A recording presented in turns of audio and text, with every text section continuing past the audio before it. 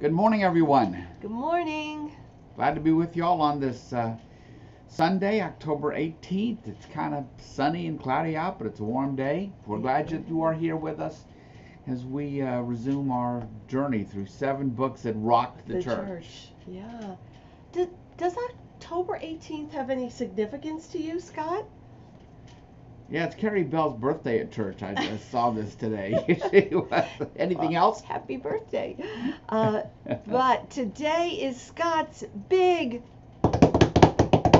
Yeah. drum roll there, 70th birthday. Yep. Yay! Yep. Yippee! Yep. And when you get this far, you're glad for everyone.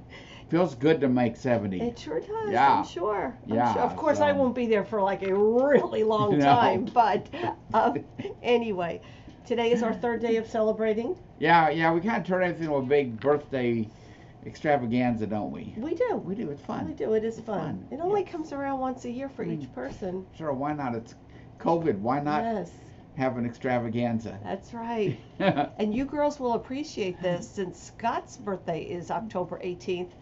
That means if we go to Kendra Scott, he can buy me for his birthday one piece of jewelry at half price. Oh, we got to do that this week then, don't we? do. Yes, We yes. do. You're always glad to see my birthday come. You and Kendra Scott. At least one extra present for me. How many earrings can a person have? There's no limit on jewelry. I figured that out already. So, and many thanks to, I see a lot of birthday well wishes popping up here on the comment section. So, thank you very much for that. It is great to be here, and I'm very happy that I get to share this part of my birthday with you guys as we Yes. come together. It's still odd that we are doing it this way. I guess I should update you because I did talk about this a little bit. You know, we had talked about basically just starting up class like right now and seeing who would come on a Sunday morning. And for a few reasons, Patty and I decided against that. And so here's what the current plan is. The current plan is to resume our Sunday morning class in Smith Worship on November 30th, which is the first Sunday in Advent. Because we thought it might work a little better if it was Advent and we could turn it into a Christmassy thing and get more people to come, and so we're probably going to be reaching out to you all about ways we could accomplish that. It would open with the same restrictions as in worship. We will have to be masked and distanced, and there won't be enough space for everybody No. and all of that. But anyway, that's what we're thinking about now. So I appreciate everybody's patience as we're trying to work through the best way to do this and Yes. meet everybody's desires and concerns. So anyway, yeah, so we'll see what happens with that over the next few Yep, weeks. we sure I have will. no crystal ball. All my plans are made in, I don't know what, cottage cheese? Why cottage I don't cheese? know. Or something, just able to be changed We easily. have seen the room, just so that people wouldn't think that you'd walk into Smith and there'd be like the 300 chairs set up and you'd have to kind of walk around people and that. The way they have set it up in kind of like a little test for Scott, is that there's only a little group of chairs together, 2 or 3 if there's a party of 2 or 3 together, a few single chairs, a few 2 chairs, and so that's how the room is set up. Yeah. So everybody would be It's gonna 6 be- feet away minimum from your party. Yeah. Kay Richardson will have it well thought out. So Yes. we'll see what comes with all that. But anyway, that's And we're all going to try to just make it super Christmassy. super Christmassy. I'm not sure exactly That what mean that. big, like what? That mean like big presents for everybody or what? That- Probably not that. Not that, but they can, Okay. they can bring us presents. Okay, so anyway. I'm thinking of little Yeah, you're individual- shameless, aren't you, honey? Little individually wrapped Yeah. treats of some Yeah, we're sort gonna come up with instead of some stuff. donuts or Yeah. something like that. 'Cause We're can't- going to come up with Because something. we can't do food We can't in do the way. food that's unwrapped and and set consumed out there in the room, yes. unless you carefully pull down your mask and eat it at Yeah, your table. yeah, Eat it where yes. you're sitting, Okay, which is what most people do with their donuts. yeah. I do. Well, we'll see what Kay says. So anyway, all right. So I think I would open this up with prayer now. Please do. We'll plunge in. Got a lot to cover today. Sounds great. Okay, would you pray with me? Gracious Lord, we are grateful to be back together. We missed last week, but we are grateful to be here today. And we just pray that your Holy Spirit would move among us and help us to really kind of comprehend the challenges that have faced the church and faced Christianity over the centuries, and help us resolve to perhaps do a bit better, a bit wiser job of responding to some of those challenges, because we still face them in our world now. That's the truth. Probably will until Jesus comes back. But we know that you are with us in this, and we are grateful for that, and we pray all this in Jesus' name. Amen. Amen. I just wanted to clarify one thing. I just saw a comment come up out of the corner of my eye, and absolutely this class will still be online. St. Andrews is going to have it all set up. We assume there'll still be many more people watching it online than in person, at least in the beginning. We've already had the meeting, so it will go on exactly the same place it is now. So if you're an online participant, you will not notice any difference, except we won't be in front of my books. You'll see us in Smith, and Patty will be the mediator with all the comments on Facebook, so that you can still reach and ask questions and stuff like that, right? Right. So that'll be good. Yeah, so we're going to make it very much, we're only adding something, not taking anything away. That's because really most people are, a lot of people are still online. Absolutely. Okay, and very good. Much more room for me to do interpretive dance. We're looking forward to that. Right here. We're looking forward to that, yes. We are. All right, friends. Let me get us resettled here. Okay, so sure enough, we're in this series, 7 Books That Rock the Church. So to get into today, we have to go back to 2 weeks ago, when we were talking about, well, this is Calvin and Galileo and the tumult and so forth, but we also talked about Copernicus and how our understanding of the world was being turned upside down at this time, in the 16th and 17th and 18th centuries. And when Copernicus did his work and Galileo did his, it just began to spur big thinkers to do experiments and reconsider how we understood the world. Because for more than 1,000 years before Galileo, the world, the Western world anyway, was sort of ruled by the physics of Aristotle. And that was what was taught, that was what was read, that was what was studied. And that was what was getting turned over, upside down, in the world of Copernicus and Galileo and Newton and others. So let me just try to explain some of this. Okay, so we're going to talk today about metaphysics, which is the nature of reality. And we're going to talk a little bit about physics, which is simply the science of change, how things change, how things move. And Aristotle had his ideas about that and proposed a whole theory that had dominated Western science for a millennium.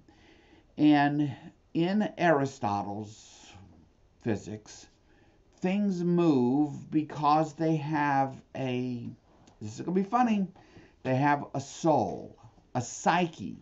Not a soul like you and I think of it in a religious sense, but a psyche, or a psyche in the Greek, that animates that living thing and causes it to move. And in Aristotle's physics, things move toward what is good for them. They move toward the good. So an animal will move toward food and water and so forth. So Aristotle's model of how it worked was turned upside down by Isaac Newton, who said, well, things don't really move because they're animated by some type of psyche or soul or consciousness or whatever you might want to call it. Things move because of energy. That's it. It's just, and you can figure it out perfectly in Newtonian physics. If the World Series is about to come up, when the ball arrives at the plate at 100 miles an hour and it encounters a round bat in you could, if you knew all the variables, you could figure out exactly what's going to happen with that ball when it encounters the bat. And that's Newtonian physics. And it was a completely different way of understanding how things are animated, how they move. And it's very empty of any meaning, any consciousness, anything like that, right? Because it's all just this thing called energy causing things to move around. And so the question is then, well, okay, but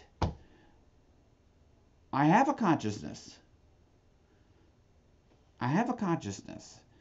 And is it just energy and stuff is that all my consciousness is made up of? Really? And today we talk about it as, well, what's the difference between the mind and the brain? If you read about artificial intelligence and what they're doing and all that, there's just a lot of discussion about mind and brain, about body and mind. And everybody knows if a brain surgeon cuts into your head, he can operate on your brain. He could dissect your brain. Not a healthy thing for you. He could dissect your brain, but it doesn't mean that he has encountered your mind. So how do we do? What does that mean? And these questions, which we still ask today, are the questions on the table in the 16th and 17th and 18th centuries. And various suggestions were made about how to bring that together. And one of them was made by a man you might have heard of named Gottfried Leibniz. I don't know. He doesn't get the kind of press Newton does. This is Leibniz. What is the deal with that wig? Don't you wonder, really? But he was a genius, like Newton was, and others from his time. Leibniz was what they called a polymath. A polymath was somebody who was well versed in a number of different fields. And sometimes today I think we might use the term Renaissance man, but that's what it goes back to. So Leibniz is one of these geniuses that came into the world and worked in a lot of different fields. One of them was he and Newton argued about who invented calculus. History graded Newton to be the winner of that, but Leibniz, some of his calculus notation we still use today. So Leibniz considered this business of this mind-body connection, as it were, the nature of how things move, and he proposed this kind of odd thing, and we're getting to some theology in a minute here, that actually everything is made up of these tiny, tiny, tiny little particles, tiny, tiny, tiny little, kind of like atoms, except all of them have a consciousness. And some of them have a real brilliant, vibrant consciousness, and some of them have a dull, essentially dead consciousness. So, and he called them monads. So he's a monad. You like that, Patty? A monad. I might have been called that by somebody in the past. I don't know. Anyway, a monad. And so rocks are made up of dull monads that really have hardly any consciousness left at all, or none, whatever you think about Leibniz. But people, we have a consciousness, and what gives rise to that consciousness are our monads. And so then he realized, well, how do these monads actually interact? If I slap you on the back, what actually causes you to react? How do they? And he couldn't really, in the end, what his proposal was that it was God who created all of that. That it was God who arranged in perfect harmony the interactions amongst all these monads, amongst you and me and the rocks and the trees and me, all these interactions. God arranged everything.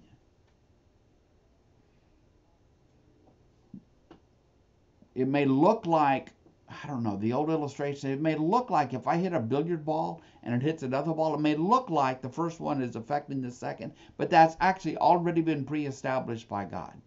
And then Leibniz went one step further and he said, okay, so this world that you and I live in is the best of all possible worlds, because God is loving and God is good, and he arranged everything into the best possible way it could be arranged, in keeping with God's love and goodness. Okay? So this idea, so the phrase to remember when we come to today's book, which is Candide, is this: the best of all possible worlds. Because when Voltaire wrote his novel, he has a teacher in it named Dr. Pangloss, who embraces this theology of Leibniz, that this world we live in is the best of all possible worlds. So that's the first thing we want to plant away. All you got to remember is the best of all possible worlds. That's Leibniz's view, all set up by God. Everything has been set up by God, utterly and completely. There is no interaction between any two things, any two events, anything that wasn't prearranged and pre-established by God. Right? So, I guess I should explain that word theodicy at the bottom. Theodicy, what would I say? The DC at the end, the D-I-C-Y, comes from a Greek word, the Greek word for righteousness. So theodicy is a discussion of how could there be bad things in a world created by a good and loving God. Is God really righteous? And it's a big question, and it's a question that Voltaire is going to pose to Leibniz. Okay, so let me go on just a tiny bit. Voltaire was one of three shining lights in the French Enlightenment in the 18th century. Which, interestingly, is John Wesley was a man of the 18th century as well. So the three were Voltaire, Rousseau, and Diderot. Probably if you're like me, I had a public school education, so I remember these names, but I can't say, I easily remember kind of what they all wrote and what they all believed and everything. So I've kind of refreshed a lot or learned a lot in the course of this. But these three gentlemen, Voltaire, Rousseau, and Diderot, were the shining lights in France in the Age of Enlightenment. And the Age of Enlightenment is what created the modern world in which you and I inhabit. And a lot of the questions that we ask in the world, the secular world we see out there, that world which seems to not have any real time for Jesus or God or any of that stuff, the stuff you all talk to me about all the time, that world is born in the Age of Enlightenment, fueled by the advances in science, which were overturning all the old authorities and so forth. Overturning Aristotle, overturning the books and teachings that had dominated the West for 1,000 years, more than 1,000 years, since Aristotle, who lived before Christ. The Age of Enlightenment. So this is a famous painting, and all these are various luminaries in the Age of Enlightenment, various famous writers and philosophers and so forth. But the three, okay. All right. So here are the three basic ideas that came out of this Enlightenment. And these, my friends, they still drive, at least a couple of them, drive the secular world that we really inhabit in a way. The first is rationalism. This is the idea that reason, our thinking, is the chief source and test of knowledge.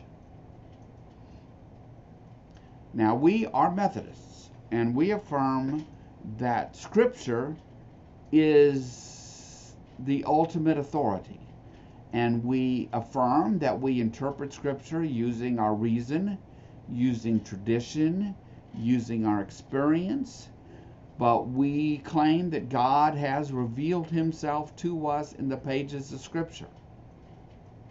And that is, God's revelation of himself is not something that we can reason our way to. We could never reason our way to an understanding that God would take on human flesh and be crucified on a Roman cross. That is something God has revealed to us. You see the difference there? Yes. Okay. So this is a big point, right? So this is, this is still something that people, of course, argue about today. What is the place of the Bible? What is the place of Revelation? Lauren Sanstead, who's down at Perkins Seminary, told me they're talk about this kind of thing still. So the second thing is just sort of an anti-church attitude, anti-clerical deism.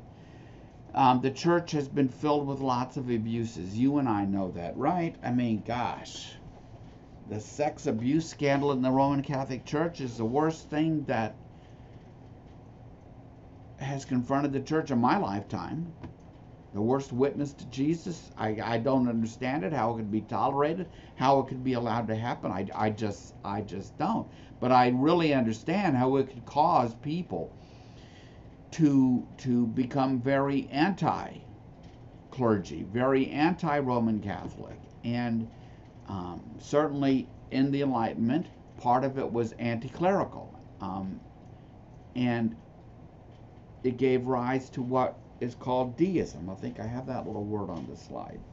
Deism here, in opposition to Christianity. Deism is the belief that there is a God, but that God is remote and absent, doesn't get involved in the world and so forth, did create everything, but that's really about as far as it goes. Really about as far as it goes. And deism was a very popular belief system in the 17th, 18th century. I think in a way, for a lot of people it still is. It's kind of where they end up in their understanding of who God is. It's the belief system of Benjamin Franklin. It is the belief system of Thomas Jefferson. And it was the belief system of these Enlightenment thinkers. Okay? So when you come to Voltaire, this is him, okay? He was a deist and a rationalist himself. Now, I learned a few things about Voltaire I never knew. I had heard of Voltaire, and I knew he was a big guy, but his name, Voltaire, is just a pen name. Voltaire's not his actual name. That's just a pseudonym he used. His name was François-Marie Arouet, and he had a good long life. You can see from this, he lived to like 83 or 84. He didn't publish Candide until late in his life, till he was in his 60s. Though it is the writing that he's most remembered for. He was a very prolific writer, led a very fascinating life, in and out of favor, most time out of favor, okay? Writing literature, writing philosophy, very, very well known in France. And when he wrote this famous novel of his called Candide, he didn't even publish it under the pseudonym Voltaire. He published it under another pseudonym, sort of a pen name of a pen name kind of thing. But everybody quickly realized, well, who had written this book? It was clearly Voltaire. And the book rocked Europe. It rocked the church. And we're going to explore why that is. And we're going to go back to the old Leibniz guy here in a minute. Because you're probably wondering why I talked about that stuff all that time. So, any questions, thoughts, Patty? You just had a comment here by Chuck Bilkey. Okay. He said that Voltaire said the very first divine priest was the first rogue that met the first fool. Yeah, you see? Okay, so if y'all can see in your comment section what Chuck wrote, that expresses his anti-clerical viewpoint. And certainly, the abuses in the Roman Catholic Church gave rise to the Protestant Reformation. And abuses continued, and it got wrapped up in political issues and all kinds of things. And it is really, I'm just thinking of Arthur's sermon today, at least the beginning of his sermon. We at St. Andrew, the staff, the pastors, the teachers, we try very hard to stay out of the political realm. And it's not because we don't care. I'm sure there's a wide range of disagreement on staff, as there's a wide range of disagreement in the congregation. But the church has made lots of bad choices in the past about political power, how it's used, about money, about lots of things that really don't have anything to do with preaching the good news of Jesus Christ and making disciples in this world. And so I think all of us in the church would be well advised to try to avoid some of those excesses and some of those problems in the past as best we can, and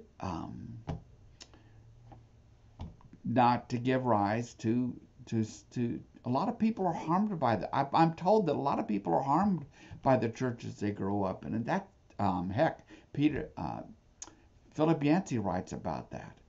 That's just a terrible thing, and it can give rise to a lot of anti-church attitudes, and that certainly was a part of the Enlightenment. So let me go back. Okay, so let's go to the third one. So the rejection of conventional moralism. Well, moralism is kind of a bad idea to start with. Moralism is the idea that, I will enforce my morals on you, but certainly the Enlightenment was about rejecting a lot of the conventional ways of the church and average people and so forth. And so it was just kind of an overturning of a lot of things that had been taken for granted. That's really, an essential part of what the Enlightenment was. Whoops. Okay, Scott. Okay, so this is Voltaire. So Voltaire, like Jefferson, like Lincoln, like others, many others, was a deist. Deists denied the divine providence of God, that God was actually, moving things around to some greater purpose. The deists denied special revelation, that God spoke to people, and that speaking and God working in this world was what was captured in Scripture. They just rejected that idea of revelation. They embraced the idea of rationalism, that what we have is our reason, and that needs to drive everything that we think and believe and do. They denied miracles. This is what Thomas Jefferson did. He took his New Testament, his Gospels, and he cut it all up, and he rearranged the pieces, cut everything supernatural, miracles, all that stuff. He took all that out of the New Testament, leaving a book of moral teachings from Jesus about how we ought to live with one another. So, and I have on my shelf some. I should have pulled it out so I could show it to you. That's what Jefferson's Bible is. It's a New Testament. It's the moral teachings of Jesus. And that's the deist way. I just can't help but ask you, what is the problem with only seeing in the New Testament the moral teachings of Jesus? Jefferson should have been smart enough to know this. The problem is nobody does it. Our problem is not the fact we don't know how we should live. We do know how we should live. We do know how we can live better lives. We do know how we can be kinder to people and more loving. We do know that. But we don't do it. That's the problem. Our problem is not a lack of knowledge. It is a lack of will, because our will is in bondage to sin. It's not a lack of knowledge. First week in this series was about Gnosticism. In Gnosticism, the problem is ignorance. That's not humanity's problem. That's not humanity's problem. Humanity's problem is a lack of will to actually do what we know we should do. So, after that little speech, a deist would, of course, deny the divinity of Jesus, and that humans are even made in the image of God. So, almost everything that you understand Christianity to be, the deists abandoned. And these were smart people, and they wrote well, and they wrote persuasively, and they made arguments, and a lot of them were good arguments, and it gave rise to the world in which we live. In fact, it gave rise to a world in which, by and large, sort of the world and science and all that stuff was completely separated from the world of faith.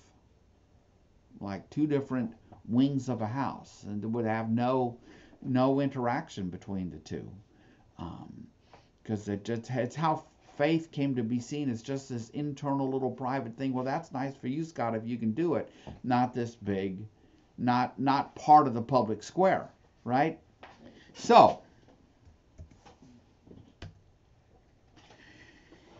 all of this comes crashing together in this massive earthquake in Lisbon, Portugal, on All Saints' Day, no less, in 1755. This was a massive earthquake. Massive earthquake. Tens of thousands of Portuguese were killed. The capital was nearly destroyed. The city of Lisbon was just devastated by and of course this painting, which is kind of a famous, I don't know where it came from, ships and people and buildings, everything, on All Saints' Day, no less.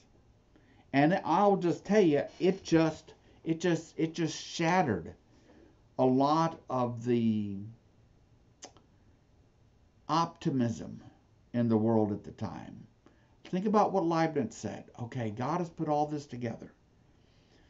Therefore, because God is good and all loving, this is the best of all possible worlds. The things that aren't right in it are not right, but it's the best of all possible worlds. And so when the Lisbon is destroyed, it raises questions for people. Is this really the best of all possible worlds? How could that be? How could this Lisbon earthquake be part of some harmonious establishment of creation by God? How could it be part of the best of all possible worlds? It's the same question as people ask about, well, how would the Holocaust fit into the best of all possible worlds that God put together? Another historical example, the Western world was filled with optimism at the turn of the 1900, from the 19th to the 20th century, filled with optimism. Science was creating a new world, and things were moving forward, and people were getting educated, and life expectancy was skyrocketing upward as people embraced clean water and then electricity and on and on. And it just seemed like, wow, the world is on its way. And then it was all shattered by the First World War. All that optimism crashed right into the First World War, just like all the optimism in 1755 crashed right into the Lisbon earthquake, and raises these theological questions. Well, who is God? You're going to tell me God arranged a world in which this Auschwitz? I've taught about this in our Sunday class. My answer to that, no, God didn't do that. And that was basically Voltaire's answer. So Candide was published just a few years after the earthquake in Lisbon. And let me just tell you what it is. It is a very short little novel. Let me stand up for 1 second. I should have pulled this down. You can see in my entire shirt. This is a current edition of Candide with a lot of helps and stuff in it and additions that kind of helps explain, because there are things in it that need to be explained. It's a very simple novel. It's kind of a crazy little novel. It's very action-packed. The key character is named Candide. He is a young man, hardly more than a boy. His name is Candide because Candide in French means naive optimism. And so the little boy was an optimist, and he was raised on the estate of this great German baron. And his tutor was Dr. Pangloss. The best of all possible worlds is what the name basically means. And the baron had a daughter, and Candide fell in love with the daughter. And one day he was found dallying with the daughter, if you know what I mean. Yes, and he had to leave. And so then the rest of the book are all these long adventures of Candide. And he encounters the very worst of the world. What happens to the daughter later in life is terrible.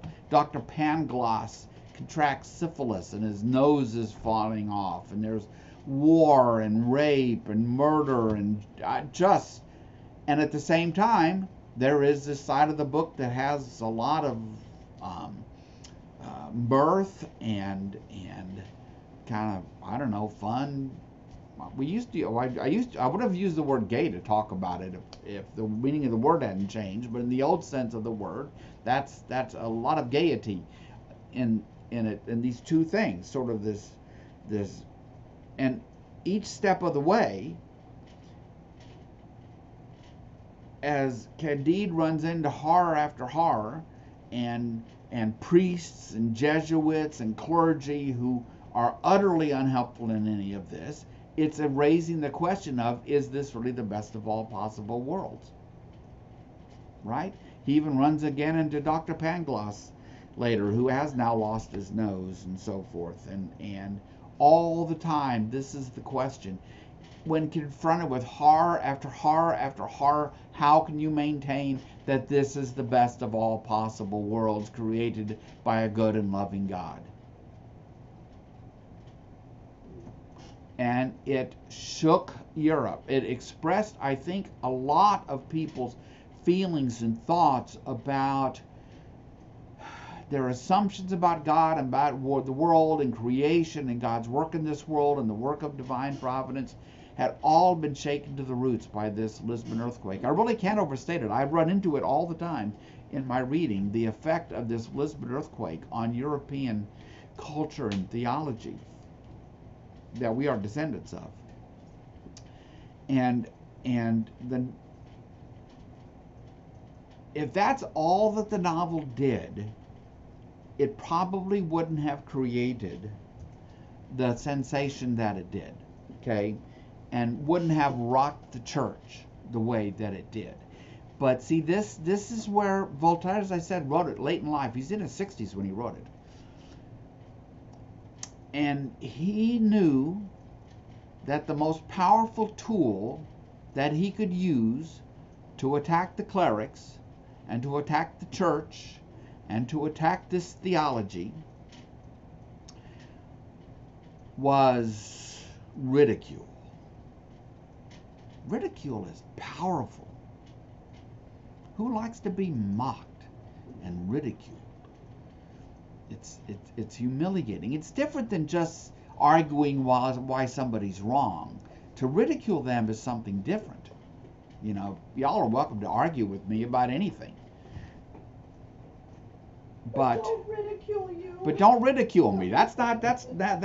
And you're going to be interested in this connection. Okay, so some of you have probably heard of Saul Alinsky, who wrote a book called Rules for Radicals. That it gets some play here and there sometimes, okay? And so number 5 of his Rules for Radicals is ridicule. And here's what he wrote. Ridicule is man's most potent weapon. It's hard to counterattack ridicule, and it infuriates the opposition, which then reacts to your advantage. The power of ridicule. And that is what Voltaire used.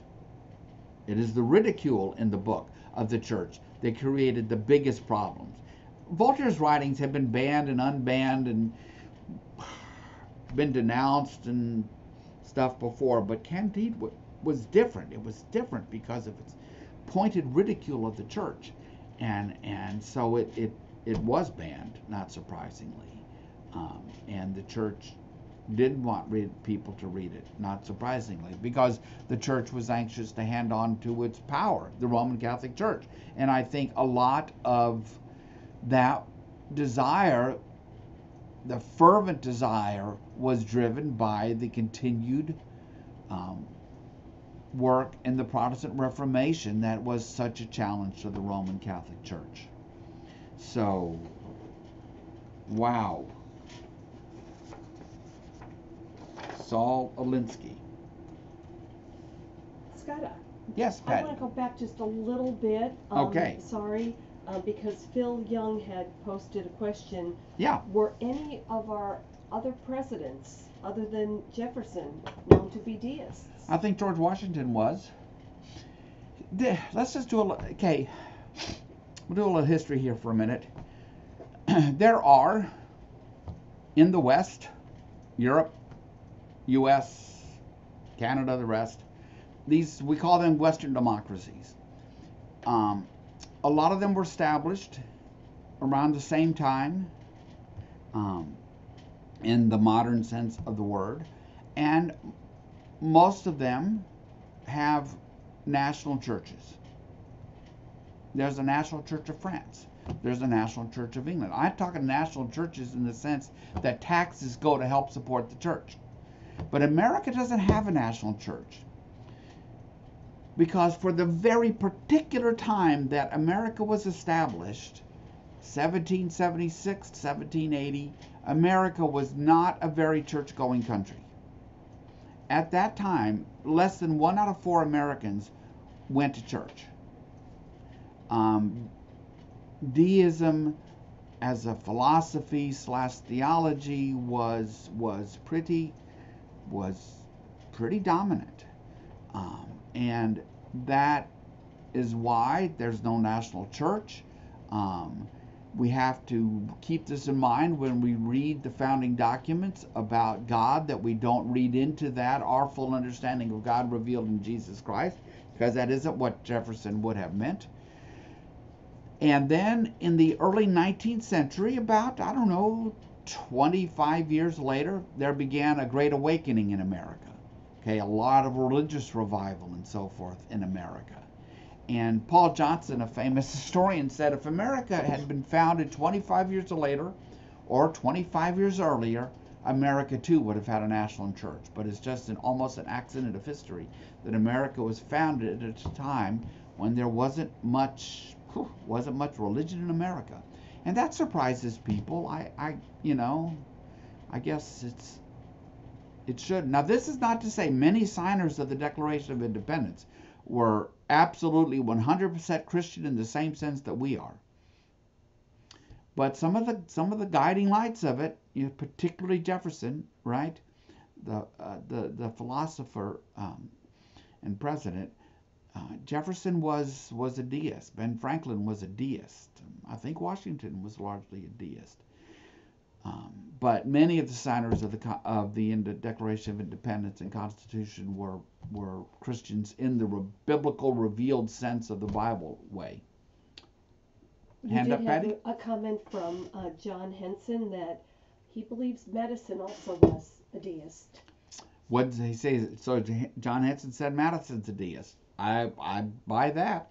It was just it was a philosophy, an outlook that had America had imported from Europe, and was just at a time when it was pretty strong and pretty kind of popular and the way things are. But it passed, right? So 25 years later, America's going through this great awakening and revivalism, and gave birth to, for example, that's when the Mormonism is born, out of the great revivals in New York State and Pennsylvania and Kentucky and so forth. So, yes, Patty? I had a question from Bill Brewer. Uh-huh. Did deists believe in salvation or resurrection? Generally, it all defines how you not resurrection. So, but how would you define salvation? How would if we went back to a lot of the intellectual elites in America in 1910, how would they have viewed salvation? That we as a people were working our way toward it. That education and science and medicine, as they advance, will slowly turn the world into the kind of place we all dream of. Right? So, and that is what got shattered by the First World War, when it was clear that education and science and medicine and the rest were not, they don't have the power to overcome sin. And so, but still, it created a lot sense of disillusionment. So imagine this. Imagine you're this optimistic sort of person in 1910, where the world is working its way toward, the heavenly city, as it were, and it's shattered by the First World War, but you don't have anything to replace it with. It's not like you go running back to Jesus. That's past. That's in your past. Instead, what you end up is with despair and disillusionment. And so that becomes a dominant force in the intellectual life of Europe and America.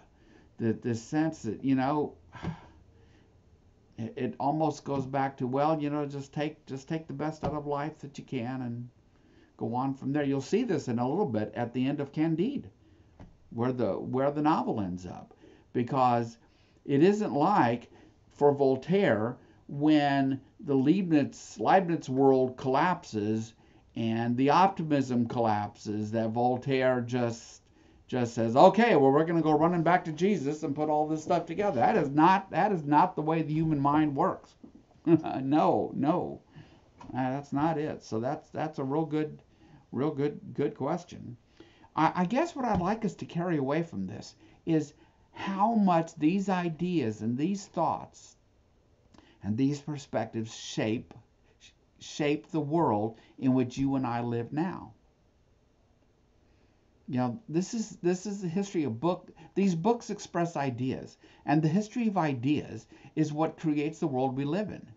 Yes, technology has its place, and science has its place, and medicine, but the world is really created because of ideas that move the world forward, that shape how we see things. Should we be optimistic? Is there such a thing as revelation? Are we stuck only within ourselves? The answers to those questions are what drives the world.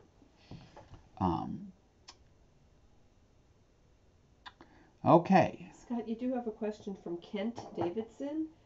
Since our country was based on freedom of religion, among other values, then what would a national church been based on?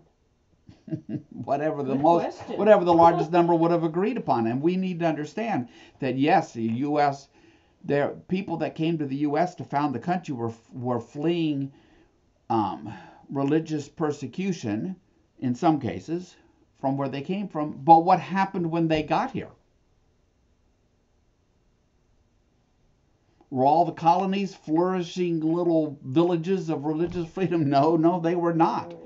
It is because why? Why is it so? Because of sin. And so, I forget some of this. I think Rhode Island was founded by people who were fleeing another colony in America, right, to seeking religious freedom. It's just kind of. It's just kind of how we are. So yeah, I think Paul Johnson is right, that if America had been founded 25 years later, there would have been some sort of national church. But honestly, for me, it's a blessing we don't, because I am, I think the further the body of Christ stays away from political power, the better, in my view. I don't think we do well with it. I don't think the history would say we've done well with it. So, all right. Anything else there, Patty? No, I think. Okay, so let me go back. Just, of course, so Voltaire's Candide rocks the church, feeding this ferment after Lisbon, and it ends up getting expressed in lots of ways, but firmly in the French Revolution. So here's Robespierre, a leader in the Revolution. Here is storming the Bastille in the Revolution. Tens upon tens of thousands of French clerics were either deported, executed, a lot of heads rolled, or simply demoted and lost their jobs. So So the French Revolution was a revolution not just against the royalty, but it was a revolution also against the clerics and against the church, and gave rise to all sorts of excesses. And on, this is fascinating. So on, let me see the date, June 1794, a few years after the revolution started, there was a festival of the Supreme Being just north of Paris. Huge crowds. They built this huge monument thing. Maybe that's what that's supposed to be in the background of this. Anyway, they built this huge monument kind of thing, composed of all kinds of materials, higher and higher, and they put at the top what? A statue of Hercules. Statue of Hercules at the top. And it was a festival to the Supreme Being. You see the God of Thomas Jefferson, or the God of Ben Franklin, or the God of Voltaire. Not the God who reveals himself to Abraham, and the God of Abraham, Isaac, and Jacob. The God who no. It's this idea of a Supreme Being. So, in that world is one we'd all have to admit, is really still with us. And sadly, it's one in which, young people in vast numbers are leaving any notion of religion or belief in God. When you look at the Gallup polls and other things, where like 40% of those under 30 mark themselves down as having no religion whatsoever. And I bet if you interviewed them, because I know because I've read some of the research, if it isn't that they don't have an idea of some sort of supreme being, but that's about the only idea they have, right? Maybe the supreme being helps them out a little bit now and then, but by and large it's just, yeah, there's something, but off they go. So let me get back to the end of Candide, because this will tie into something that we were just talking about. Here is the closing paragraph of Candide. So after all of this horror mixed with mirthful moments has been confronted by Candide, has really shattered his optimism, right? He about the world and world events. This is, quote, best of all possible worlds.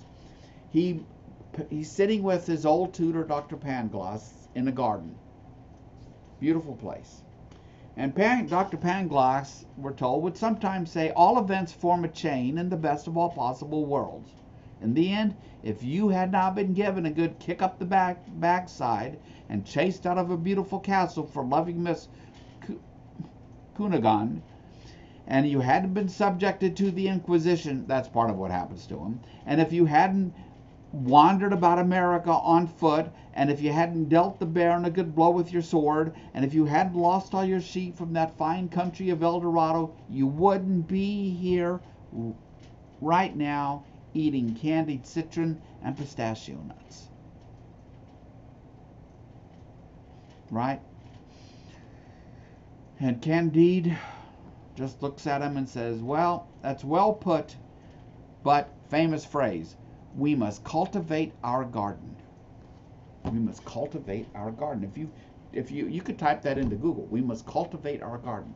By which Voltaire meant that in the face of these horrors, whether it's the earthquake or the Inquisition or the abuses of the clergy, move to our time and make up your list. In the face of all of this, what should we do?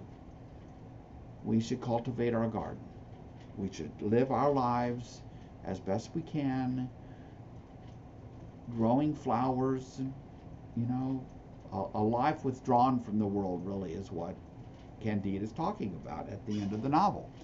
And this is always very tempting to Christians, right? It's very tempting to Christians to withdraw from the world. The more secular the world becomes, the more violent the world becomes, the more over-sexualized the world becomes, the more anti-God the world becomes, the more Christians are tempted to withdraw from the world. There was an excellent book written lately. I call it excellent. It was well reviewed. I didn't read it.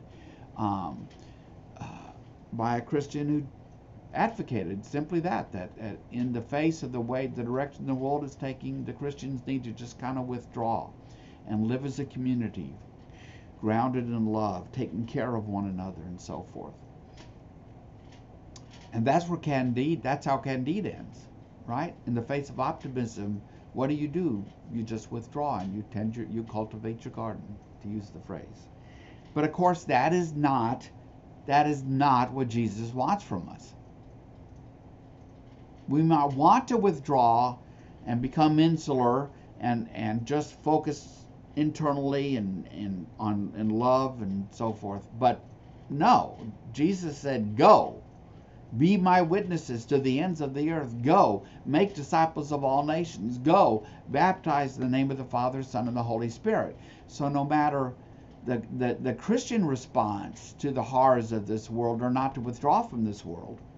They are to run into the world proclaiming Jesus Christ.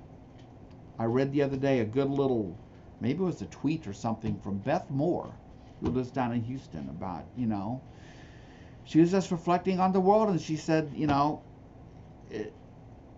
just have to cling tighter and tighter to Jesus, and you have to be ready to spread the good news of Christ. That's it. And that's a very different response from the response of Voltaire.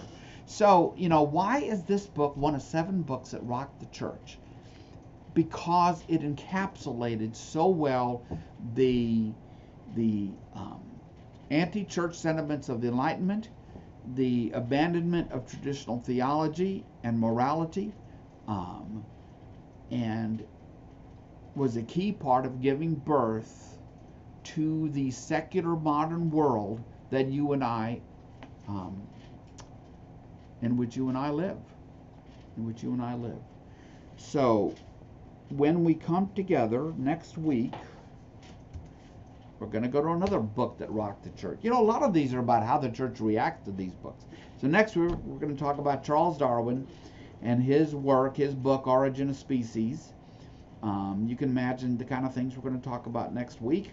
And I'm going to ask you to contemplate in between now and then the difference between biology and philosophy or theology. What's the difference between biology and philosophy, or biology and theology? So we'll talk about that next week. And I have one other little tidbit for you. You may know this. I was reminded of this, that in the 1950s, Leonard Bernstein wrote an operetta called Candide. And he took the story of Candide, and using somebody's libretto, he put it to music. And I think this is a cover of the original Broadway recording of Candide. So you might check it out on Apple Music or Amazon Music or wherever you listen to if you want to hear Bernstein's Candide. So, wow. We had to cover a lot of ground today, but it's really just, people will say, like what's happening in the world around us and what are we going to do about it? I can think of a lot of times I've gotten questions like that, and the truth is that we need to understand the secular world and where it came from. Otherwise, you kind of feel like you're a kid trying to get at a piñata with a blindfold on. Yes. We need to know what their questions and answers are so that we can propose a different way. So we can say to them, no, in the face of horrors, you don't just have to cultivate your own garden. You can come to Jesus. That's the garden you want to be part of. Mm-hmm. So anyway, True. All right, friends, Darwin next week. That should be a hoot. And then supposedly coming up, we have Sigmund Freud and Karl Marx coming up. Holy cow, what am I going to do with those, Patty? I don't know. I don't know. The first couple were really hard, but I think the next ones are going to be, they'll still be hard for you. You're the one who has to prepare, but I think that people will We're more familiar with Freud and Marx. Something. Yes. But they're not more significant in our world than Voltaire was. No. And his associate. I mean, they really laid the groundwork for the world in which we find ourselves even now. So, okay. But you hear talk about Darwin all the time. All the time. all the time. So it should be a hoot. Don't want to miss next week, I guess, no, right? No. Call me and I'll reserve you a spot. Anyway. All right, honey. Okay. You're going to close us in prayer? I am going to close us all in prayer. Thank you all for being here with us today. We appreciate it. I saw a lot of friendly. Very much appreciate all the birthday well wishes. Boy, you got a lot of birthday wishes today. That's awesome. You did. Awesome. I need them. You do. Oh, I do. You do. Keep us all going. You're doing great. I am going. Yeah. Anyway, please join me in prayer. Holy Father, we thank you so much for this beautiful day today. We thank you, God, for every person who is gathered here with us today. We are so grateful, God, for this technology that we're able to do this. I know I've been saying this now for almost 8 months, but it's so true that we still feel connected and we still feel part of this wonderful family of a Sunday school class, part of St. Andrew, and then part of the whole Christian world. And we just thank you, God, so much for that. God, I pray that your Holy Spirit will lift up the prayers, the joys, and the concerns of every person gathered here today. We know that with a group so big, there are a lot of things that people are very joyful for and other things that they are holding heavy in their heart. And we pray, God, that your Holy Spirit will lift those prayers directly to you. We pray, God, that you would continue to watch over our country. We are in a bit of, just a lot of stuff going on right now, and our country needs you, Lord. We pray for our leaders. We pray, God, for people getting out and voting. We just pray, God, we pray for an end to this coronavirus. We pray that one of these vaccines, or more than one that are in process right now, God, will come out with just absolutely fantastic results, and that process will begin to start. We continue to pray, God, for our students and teachers and parents and everyone who's being involved this year, Lord, in the teaching of our young students. Our 2 grandsons are online, Lord, learning every single day completely online, and we know that there are various family circumstances in this group, so regarding that homeschooling. We just pray, God, that you would hold us close all week. And Lord, if we don't feel your presence, help us to just stop for a minute and realize, God, that we are the ones that have stepped away from you, that you are always there, our rock, our salvation, right there. We lift all these prayers up to you today, Lord. We pray them all in the great and glorious name of your still risen Son, Jesus Christ. Amen. Amen. Bye, okay. everybody. Bye, everybody. We'll be back here at 3 o'clock tomorrow. Matthew, we're coming to the death of Jesus in our reading of Matthew's Gospel. So, Okay, so anyway, I hope you all have a great day today and enjoy the warm weather. Yes. We love you. Love Adios. you guys. Bye. Bye-bye.